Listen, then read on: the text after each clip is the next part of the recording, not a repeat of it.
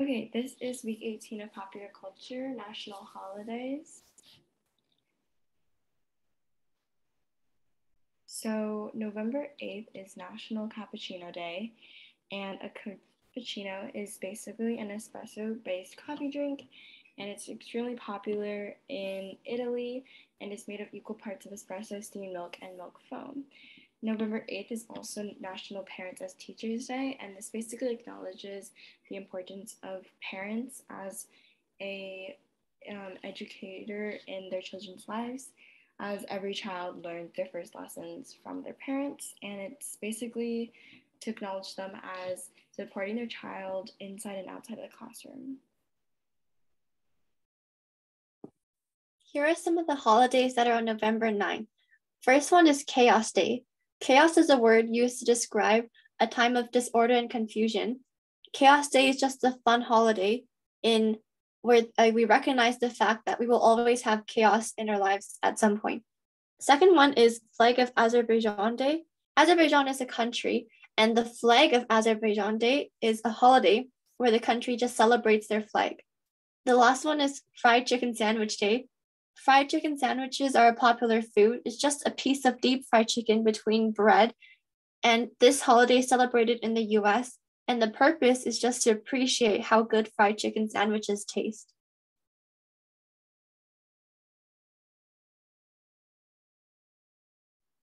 And the holiday on November 10th is Vanilla Cupcake Day.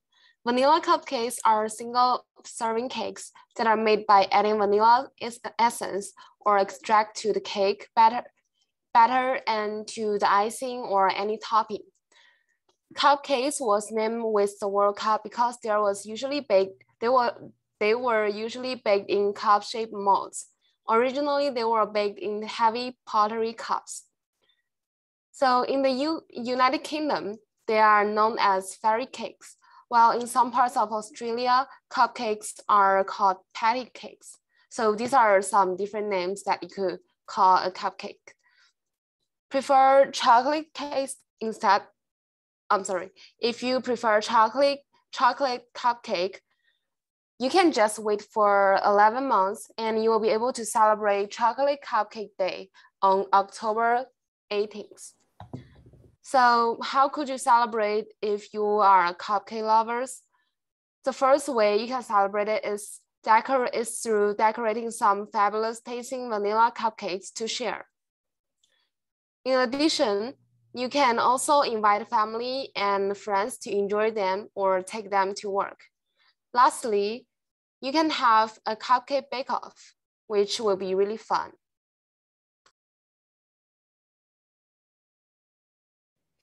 Veterans Day is a federal holiday in the United States observed annually on November 11th for honoring military veterans, which are people who have served in the United States Armed Forces, and it is a time for us to pay our respects to those who have served.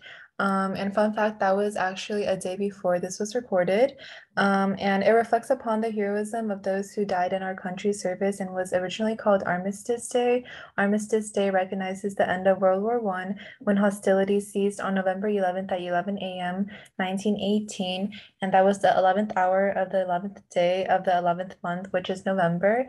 And the simple gesture of wearing patriotic colors can pay tribute, such as red, white, and blue, which is America's flag colors. And also a famous quote for Veterans Day that is usually used is honoring all those who served, which is also seen in the Veterans Day picture that I put. And the boots that you see on the right side of the picture represents the veterans who have fought in World War I to serve for our country and sacrifice their life.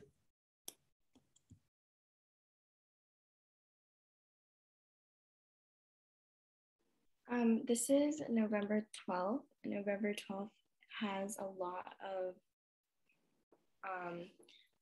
national holidays. So it is first Chicken Soup for the Soul Day, and this is basically as shown on the right side of the presentation, is a brand that publishes inspirational books and movies about inspirational stories that people do for the goodness of their heart. National Donor Sabbath Day is when to unite the different people of different religions. A National French Dip Day is shown below, and it's basically a roast meat sandwich where the meat juices are collected and served separately as a side dish to the sandwich. National Happy Hour Day is celebrating happy hour, which is an evening celebration, usually on Friday, filled with alcohol. National Pizza with the Works Except Anchovies Day is basically pizza without anchovies. And World Pneumonia Day Health is basically to get awareness among people who need to stand together and demand action in the fight against this disease.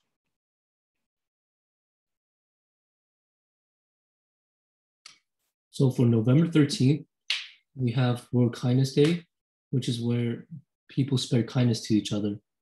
If people are kind, the basic idea is that if people are kind, more people are willing to spread kindness. So here's an example. Imagine if you head out for the day and your neighbor's garbage can has tipped over. Instead of ignoring it and letting the wind make a mess, you pick it up and return it to the corner. 3 other neighbors notice and give you a smile and a nod on their way to work. Now, one of those neighbors notices a stranded driver on the side of the road on his commute to work. He remembers the thoughtfulness that you did, and he offers assistance to this stranded driver. Then several passers take notice, and then this would continue as the passengers would do other stuff that would spread kindness.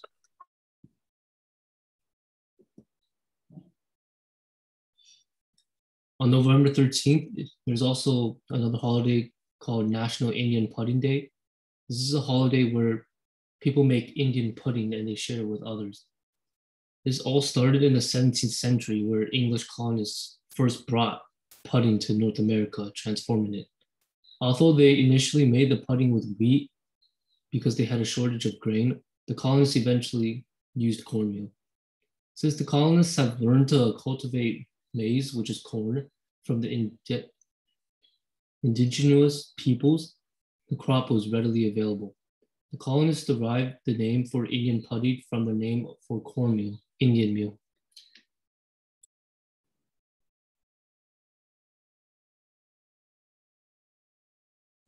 Okay, so on November 14th, there's a lot of holidays. There's the National Seatbelt Day, which encourages everybody to make sure they wear their seatbelts in the car. A lot of deaths happen during car accidents because the victims aren't wearing their seatbelts.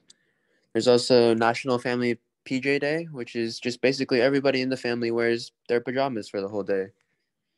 National Pickle Day just celebrates the food item, the pickle, which is, if you don't know what that is, it's like a cucumber and it's like basted in like a lot of different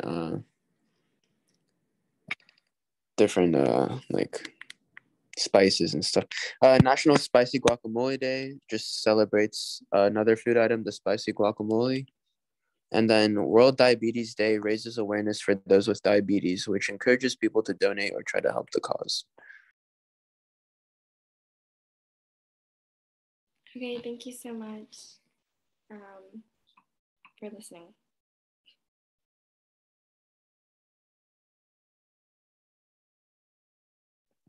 Okay, we'll begin history in 2 minutes.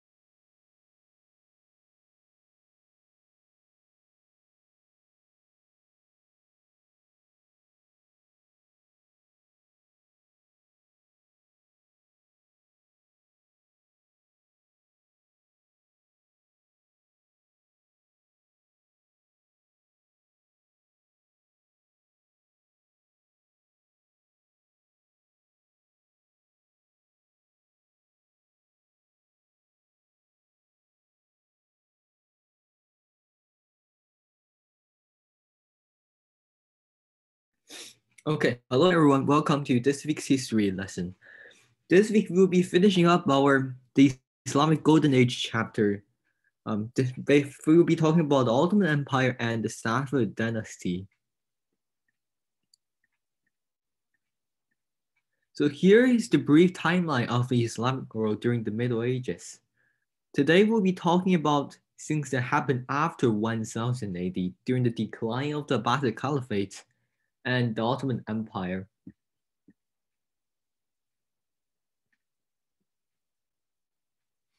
So the decline of the Abbasid Caliphate. In 1200, the Abbasid Caliphate was a shadow of its former self. Beginning around 1000, Turkish-speaking people from Central Asia were brought into this region and they served as slave soldiers within the Abbasid Caliphate. However, as this caliphate declined, they increasingly took political and military power themselves. And in 1055, the Abbasids were overpowered by the Seljuk Turkic Empire, whose ruler began claiming the Muslim title of the Sultan instead of the Turkic title of the Khagan. By 1200, former Abbasid territories have already split into a series of different sultanates ruled by local Persian and Turkish military rulers. And finally, in the 13th century, the Mongols invaded the region and officially ended the Abbasid Caliphate, but they were on the decline for decades before this already. And the Mongols ruled much of Persia for a time after this.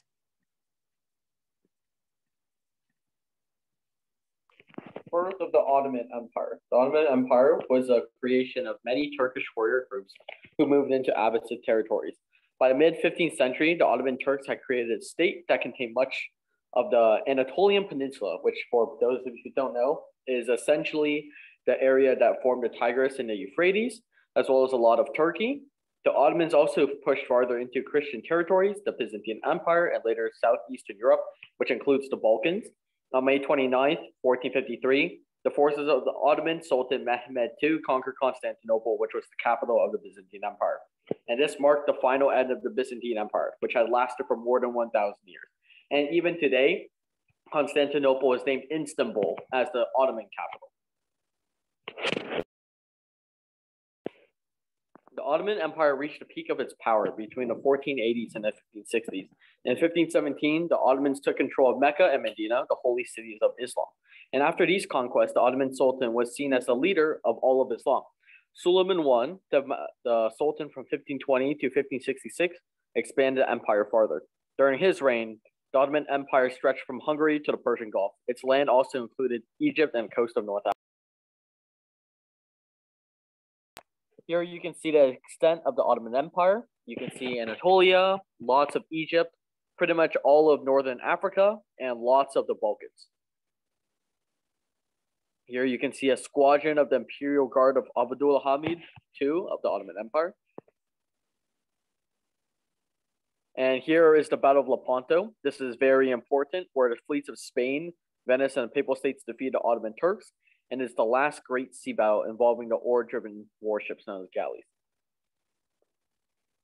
Now, the Ottoman Empire, like all empires, does not last forever, and they began to lose power in the last decades of the 1500s.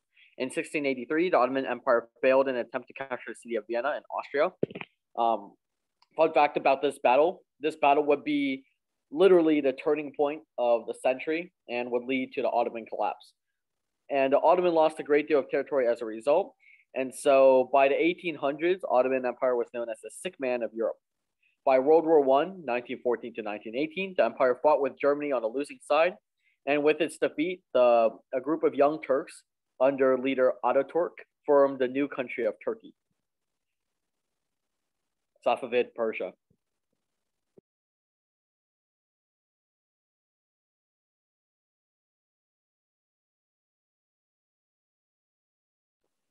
The white sheep and black sheep. During the period from the 15th century to the early 16th century, black sheep and white sheep competed for supremacy in the west of Iran. So it's important to know that white sheep and black sheep aren't literal. They aren't literal sheep. They're nicknames for dynasties. Basically, this was a battle between Timur descendants in the Middle East, and Uzbeks in Central Asia began to expand gradually. And this was before the birth of Safavid Persia. During the medieval times in the Middle East, the nations and tribal lines of higher social forms of enfeoffment tribes invaded the Persian region with lower development forms, breaking the tribes composed of backward Persian clans.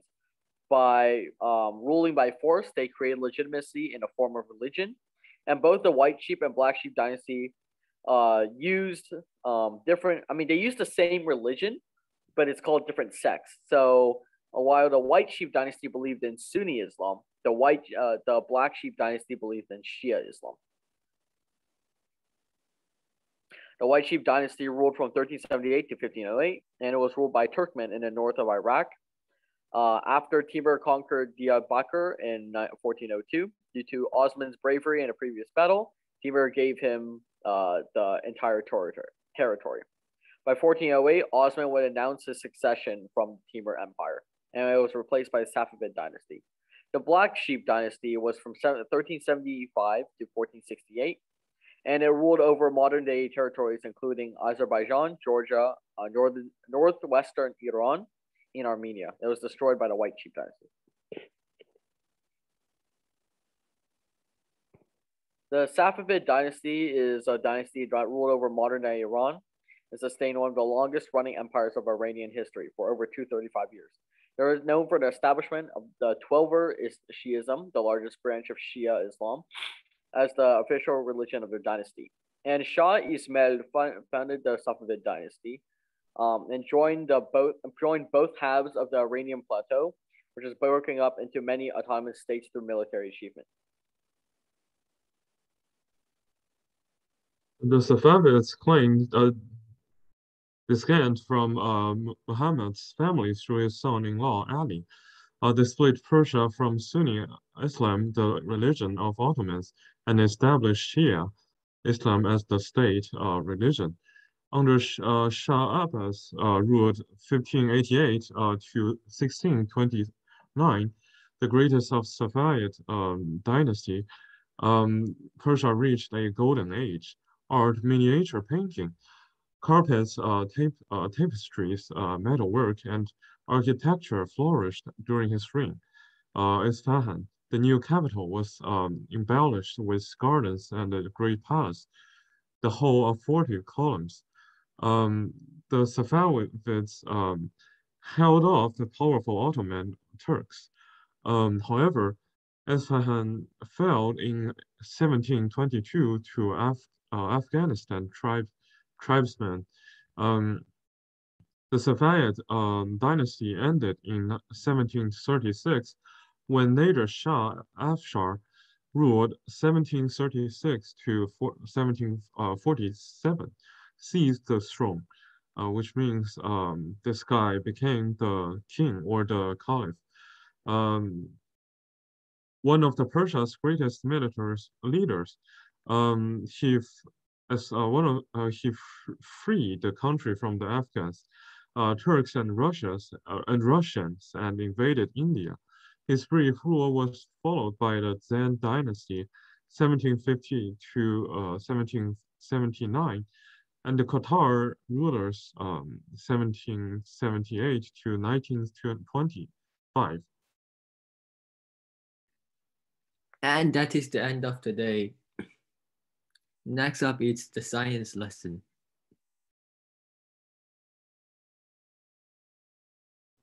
Thank you, history. We'll wait a few minutes for the science to start.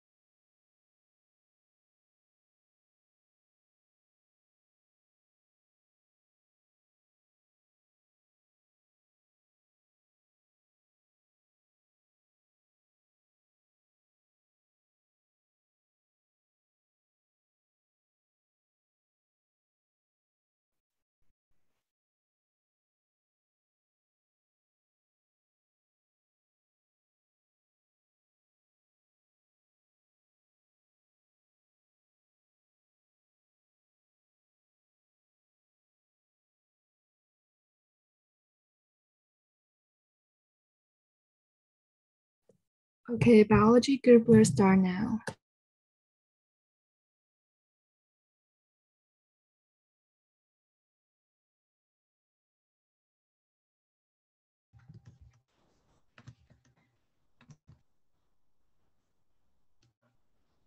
So for biology this week, we're going to be focusing on ecosystems. So for the first ecosystem, it's a tundra ecosystem, and the tundra ecosystem basically consists of a treeless regions and high mountains, and the vegetation and scenery is low growing and consists of grasses, dwarf shrubs, and wildflowers. The climate is often cold and often extremely snowy in the winter, as seen on the left, and the global warming will have the greatest effect on the tundra. And they have a variety of animals which annually migrate to the Arctic, and annually means yearly. So animals in the tundra have to be able to adapt to cold winter temperatures, and they raise their babies in the short summer months.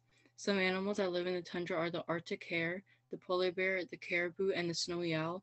Animals such as the caribou migrate to the warmer climates in the winter, and the Arctic ground squirrel will hibernate during the winter months.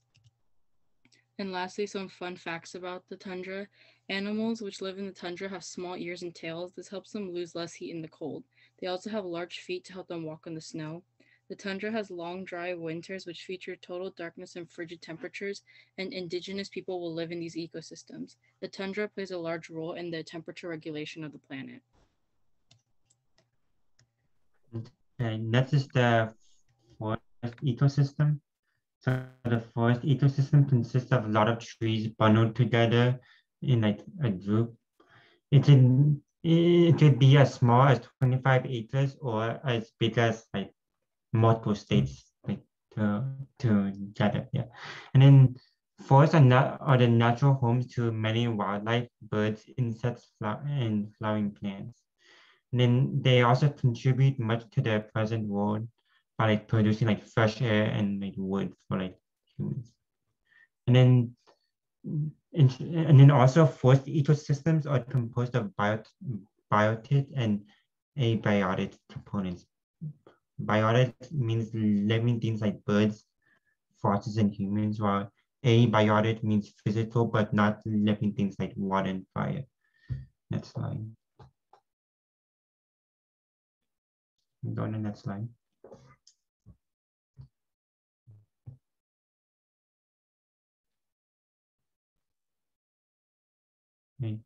Okay.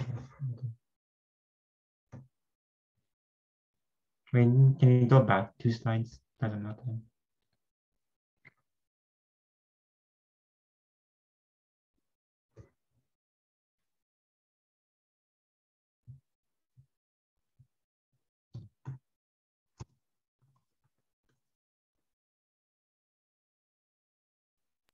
Oh, hi, Jasmine. Can you go back to slide, please? It's I think last person still have some slides. Yeah.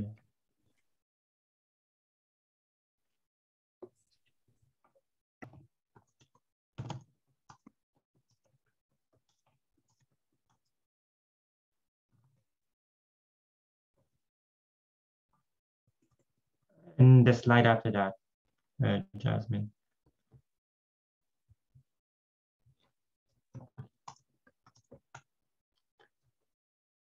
Can you go to the next slide? Oh yeah, okay. Now we'll talk about animals in the forest. So the forest houses many different animals of all shapes and sizes, from like small animals like birds, like woodpeckers, to like big animals like the grizzly bear. There are actually 4 different layers of forest for animals to live in. And the top layer is a tree layer, which helps protect small flying animals like birds from bigger prey on the ground.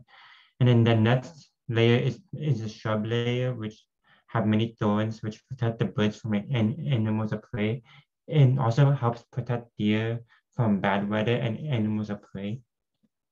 And then the layer after that is the herbaceous layer or the plant layer, which provide insects protection and food. And then the bottom layer is the forest floor, where the rest of the animals who can't fly live, like bears. Yeah. Next slide. Some fun facts about the forest. So the first one is that the Forests are usually named after their types of trees. For example, broadleaf forests have elms, willows, alder trees, and birches, which are all types of broadleaves. And then the conifer forests have pines and spruces, which are also types of conifer. And then the mixed forest consists of mix of broadleaf and conifer forest. Yeah. And then forests can also be named after their geographic location or climate. And then 32% of Germany's land surface is covered by forest, and then 80% of the sunlight is filtered by the leaves of the trees. Yeah. Next, I'm going to talk about marine ecosystem.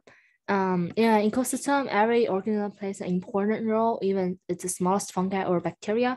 And it's an ecosystem on the land is very similar to that of ecosystem in water, just composed of biotic and abiotic factors, as you can see in these pictures. Next slide, please. And marine ecosystem are the largest aquatic ecosystem in water, and it exists in water that has high salt content. One of the most important organisms living in the ocean is coral. Next slide, please.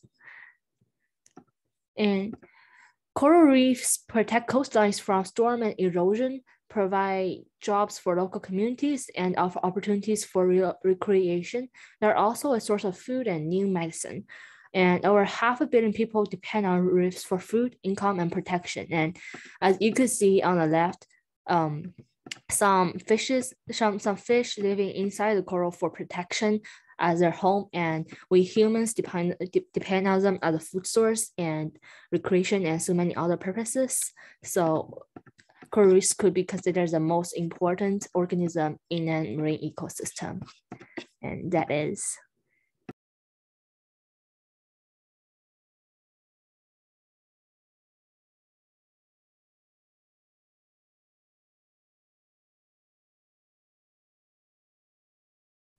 Thank you, biology group. The chemistry group will start in a few minutes.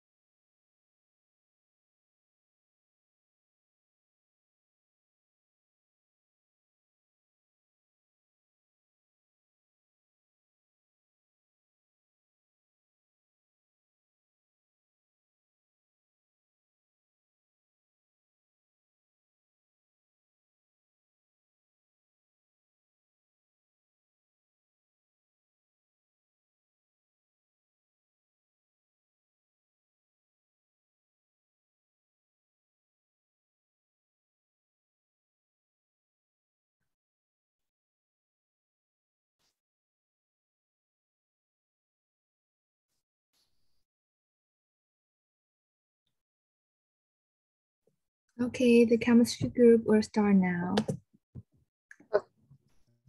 I can share the screen if you are not convenient. Yeah, can you share? Thanks. Yes.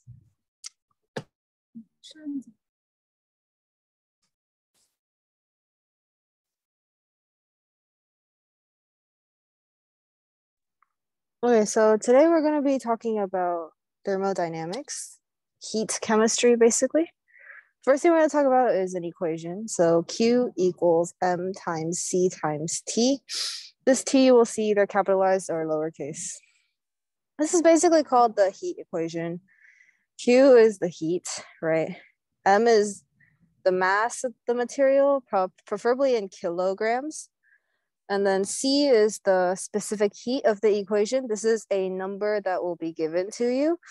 And T is the change in temperature. So basically using this heat equation, we will be trying to figure out the change in heat after a period of time where the temperature has changed from a certain value to another value.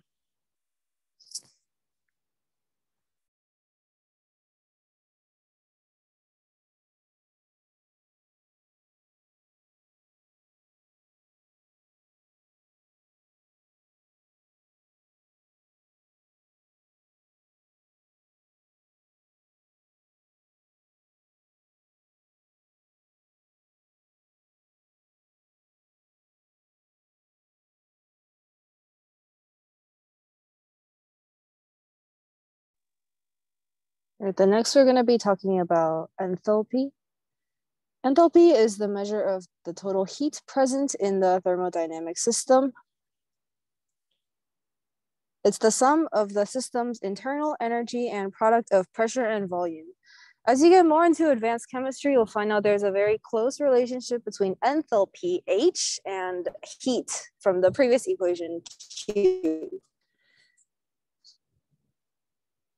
So as heat energy will go into the system from the surroundings. So basically, if you were to have a heater, right? Outside is the surrounding, and then the inside is the system. So heat from the outside will go inside. This is when enthalpy will increase. And then when the heat of the inside goes outside, that's when enthalpy decreases.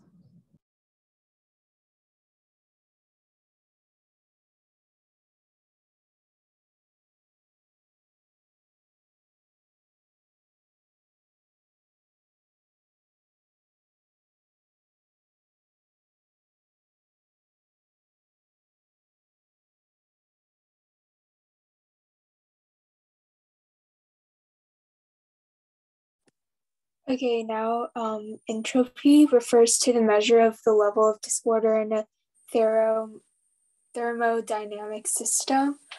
The second law of thermodynamics states that the entropy of a closed system is always increasing.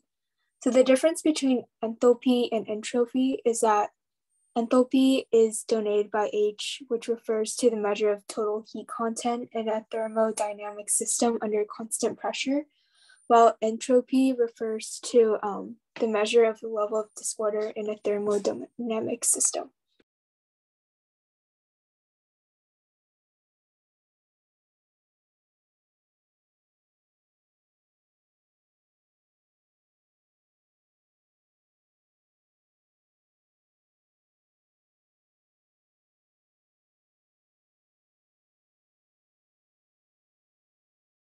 Okay, thank you for listening. This is our today's lesson.